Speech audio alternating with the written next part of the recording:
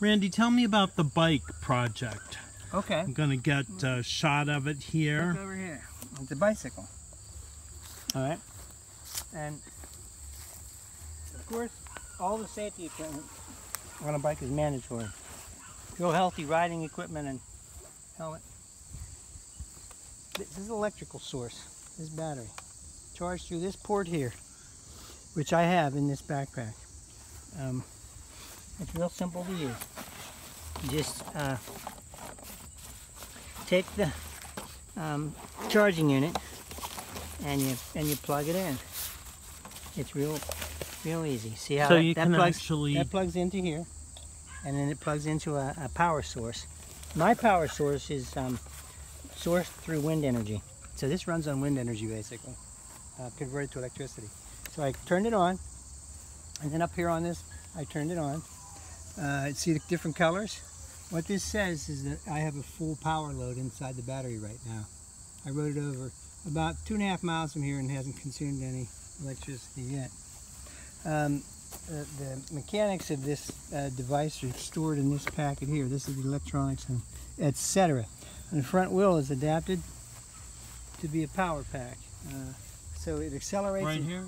This wheel is what I'm talking about. Okay. Oh, okay. That has juice in it from right here. This cable comes up in here. It ends up in the battery. So the juice for the front wheel comes from the battery. Now it accelerates, and look at the handle here. It accelerates in the same fashion that a motorcycle does. So I'll lift up the front end and you watch the front wheel. I accelerate just like it's a motorcycle, and see it take off? Oh yeah. That's juice. Now that's a lot of power, and it's going to burn out tires real quickly if I don't be careful with it. Mm-hmm. And so that runs the front wheel. The back wheel is run off of the pedal, just like it were a regular bike. A regular bike? And so you coordinate pedaling and electric. Okay. Today I needed a little extra power because I have so much stuff in my backpack, it's heavy stuff. I needed some extra juice to get up over the hill by YSU Stadium. And so I actually had to do some pedaling to stay at top speed there. Okay. It seems to be about 25 miles an hour, I think, which is way too fast for this. I never go that fast. Now, who designed and built the bike? This was built by Mattis, M-A-T-T-I-S, and he said he'd build one for other people if they wanted them. So it's like a private mechanic, basically. Mm-hmm. My suggestion is if you're interested in having a bike like this, that you go online, you look at what's out there and decide whether you want to get your own one built to the specifications that you prefer. Fantastic. So, yeah, it's got safety equipment, includes a mandatory blinking white light on the front. I had to buy that extra. What's the white light for? That's for safety. Let people coming at you know that you're a bicycle. Oh, okay. See how much more visual that is than just a bike coming at you? Yeah. It shows you that someone is there. And the same thing is true for the back. Got the other light there too that does the same kind of thing. Okay? That from the back, when people are coming up on you, they're much more likely to see that than not. Okay. Especially at night. And I try not to ride at night. Not a good idea. So it's big enough for a bumper sticker, which I have on the back. Got it. I love that bumper sticker. So people say, well, you drive a gas car, don't you? And I say, not today. Right. Not right. today. And all I have is the present moment. Mm-hmm. So in the present moment, I run off of wind energy. I eat raw stuff out of the garden that I'm going to do right now from the organic stuff that I picked. Right. And so shut off the bike so I don't consume too much energy. Now, a bike such as this would have some impact on one's carbon footprint, too. Oh, absolutely, absolutely. You know, what I do is I fantasize about the fleet miles per gallon that I get out of the vehicles that I have. Mm-hmm. And so I have a truck, a little Ford Focus, and an electric bike in my stable, in my fleet. And when I use the bike, instead of coming to the garden in the truck, which I usually do, I've cut my imprint significantly, from a positive energy source of wind to a negative energy source of fuel, fossil fuel. So, yeah, and I can do a lot of things on the bike because I carry the right equipment. going to the garden. Check now out you can berries. actually charge on the road, right? Anywhere I can plug in, I charge. You know what I mean? Right. Yes. Right now, if there were an outlet here, I could plug in. So what I'm going to do now is I'm going to go into the garden and I'm going to harvest some of the stuff that is bicycle compatible. What I did this summer was that for the lots that were abandoned, I took the plants that were left over and I stuck plants in abandoned spots. And so that's what I'm going to go do now to see if I can't find some food that was left Now, over. real quickly, could you tell me again what you were telling me about picking the berries? Oh yeah, I'll actually show you. But I picked them into a container that's the size of a pie.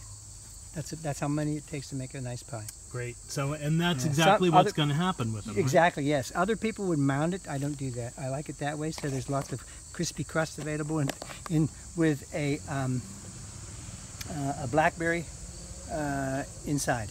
Now, in this recipe for blackberries, there's no sugar and there's no white flour. Great. The only sweetener that's added to these berries is a little bit of date sugar. Date sugar? That date sugar's at a different level on the glycemic index as other sugars are. So it's more of a fruit than it is a sugar, because it's just basically coarsely ground up dates to add as a sweetener. Raisins do the same thing in some dishes. You can use raisins, bananas, and dates to make things sweet if you're addicted to sugar. Now, could you use date sugar in things like coffee and tea? I've never tried. I don't know. I just bake with it and sprinkle it on my cereal in the morning. But they're good for all baking. Yeah, when I have really sour berries in the morning, like some of these blackberries would be, I will sprinkle a little raisins in with it or some date sugars. Yeah, and so this will be a whole grain crust with no oils on a glass bake sheet, glass pie pan, and everything in it will be 100% organic. It will be sugar-free, and it will be simple carbohydrate-free. It'll have none of that processed shit. It'll be all healthy. It won't be as sweet as most people like it, but I don't care. I pour some milk on it, almond milk or soy milk, and have it in a bowl like I did when I was a kid, and I love it. Anyway, now, that's actually... Can we walking? Sure. That's actually an acquired taste.